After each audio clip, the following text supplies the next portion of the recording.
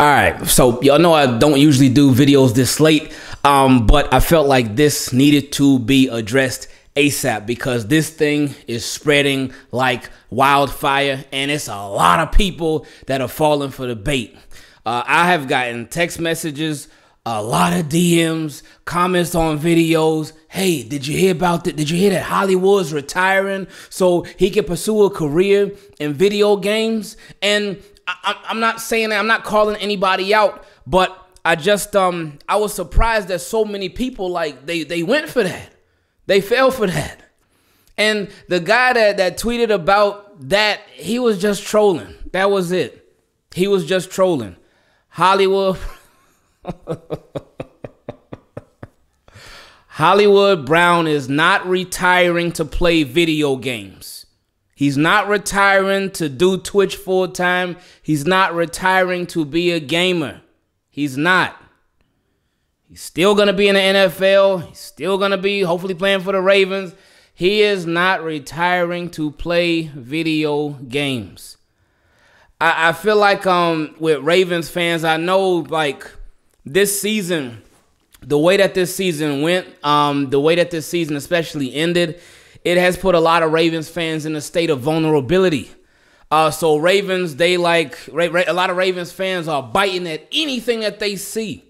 I even saw a couple of check marks that fell for it too. I'm like, y'all are really verified and y'all still falling for stuff like that. But hey, that check mark don't save you from getting trolled. How?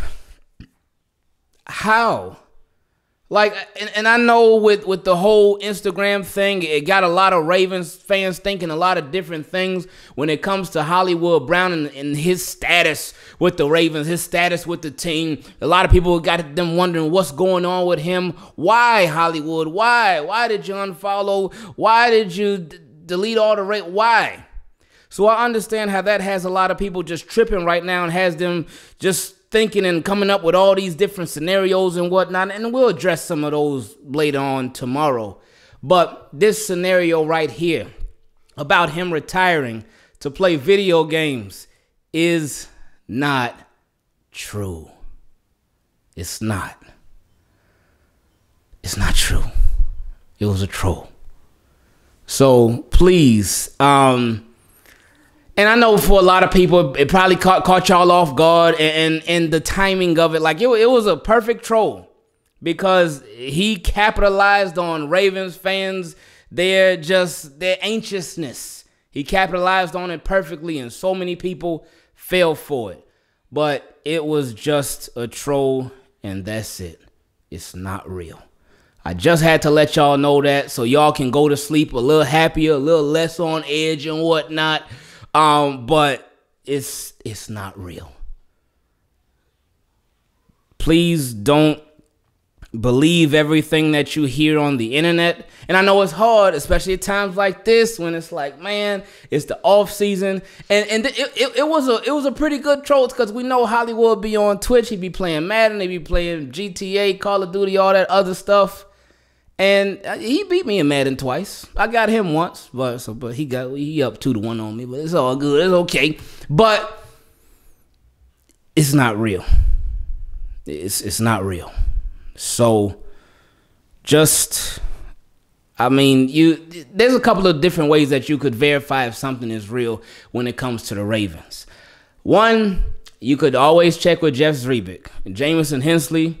They will gladly let you know. You could always check the bigger guys, the bigger NFL guys like Ian Rappaport, Adam Schefter. Because if that was the case, don't you think, if that was the case, don't you think one of those, they would have definitely said something? Because Hollywood is not just no random player. They would have definitely said something. And then you would have just had to check your YouTube notifications and you would have seen the video about it too. So, oh man, I really felt bad because this thing had some people in shambles. It had people in shambles, like people were going crazy, like, no, why is Hollywood doing this? I even saw some people say, oh yeah, I'm glad Hollywood is doing it, but most people were like, no, why is he doing this? Why is he retiring to play video games? And I'm reading the DMs and stuff, and I'm like, what? Why are people falling for this?